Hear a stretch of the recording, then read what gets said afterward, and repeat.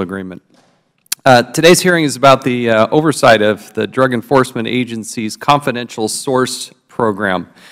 And one of the most important tasks that our government has is to keep us safe, and there are a number of ways through a number of different agencies that this is done.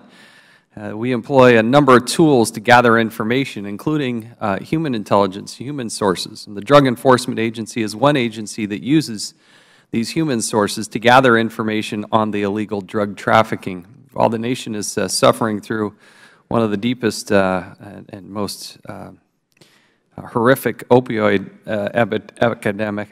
epidemics, the work done by the DEA is very important. There are thousands of really good men and women who put their lives on the line to do very important work that is furthered by confidential informants on a daily basis. Yet, the DEA has struggled with the management of its confidential source program. The American people, through Congress, have appropriated millions of dollars to help them do their jobs and get the information that they need. But back in 2005, the Inspector General called for the DEA to improve its oversight by monitoring of its confidential sources in several areas. Specifically, the Inspector General reported the agency failed to properly track its confidential sources, resulting in paying sources well after they provided to be useful. So here we are about a decade later, and here's the big fear. The DEA wasn't listening, and they didn't implement. And if they did, at least based on this report, they did an exceptionally poor job. So, according to the Inspector General, between fiscal year 2010 and 2015, the DEA had more than 18,000 confidential sources in the United States. But these sources don't necessarily give up the goods for free. They want something in return. From 2010 to 2015, the DEA paid some $237 million to 9,000, or roughly half of its confidential sources. The average payment per source is roughly $26,000. When an agency is spending taxpayer dollars, it must get the most bang for the buck. We ask these men and women to make decisions on what the costs of these types of informants might be. The DEA, according to the Inspector General, paid 477, quote, limited use sources, end quote, that the DEA deemed as relatively low risk, an estimated $26.8 million. That's an average payment of more than $56,000 to sources who were supposed to be providing information to the DEA on a limited and voluntary basis without direction from the DEA. However, it turned out that many of these tipsters were actually working on behalf or in partnership with DEA agents. Other findings from the Inspector General's report. This one just bugs me to no end. The DEA paid $1.5 million to Amtrak and TSA sources for information they could have gotten for free by going through the proper law enforcement channels.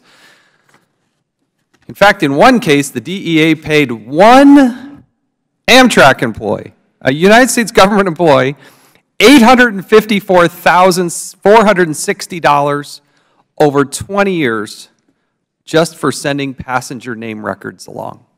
$854,000 this person took. One person from Amtrak.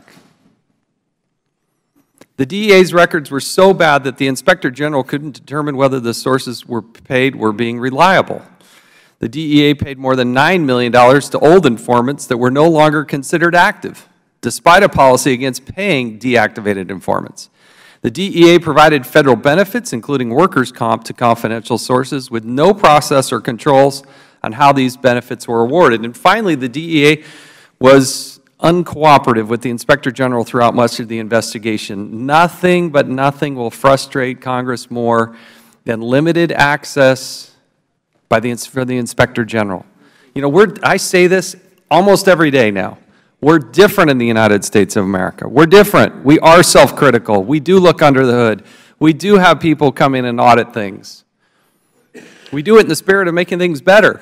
There is no reason that I can think of that the DEA should ever hold any information back from the Inspector General's office. And I want to hear the answer to that. It's just terribly frustrating, and it's wrong. The Department of Justice Inspector General also pointed out another boondoggle by the DEA in a joint venture with the Department of Defense.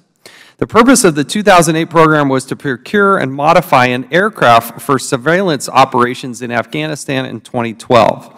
After 8 years and millions of dollars wasted, at the last report, the plane sits in Delaware, inoperable, resting on jacks.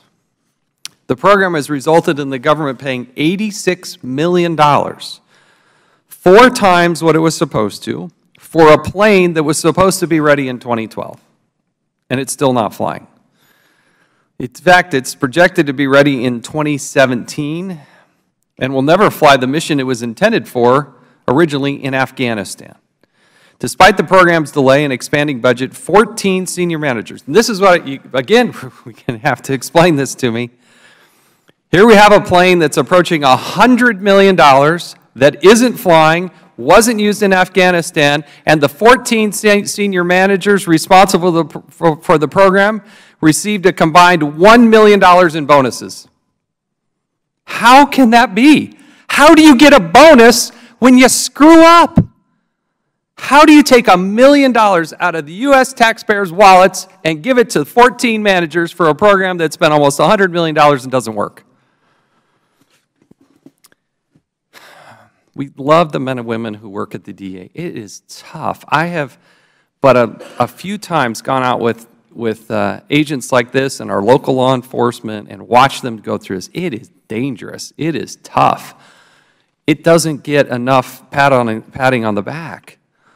But ladies and gentlemen, we can't waste the American taxpayer dollars to this degree. Should we be paying for confidential informants? I think yes. Should we be giving one Amtrak employee $850,000+ to hand over a list of passengers? No.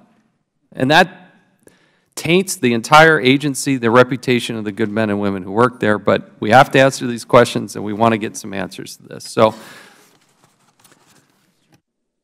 okay. We'd now like to recognize, actually, Mr. Lynch, a gentleman from Massachusetts, for an opening statement. Mr. Lynch, you're now recognized. Thank you very much.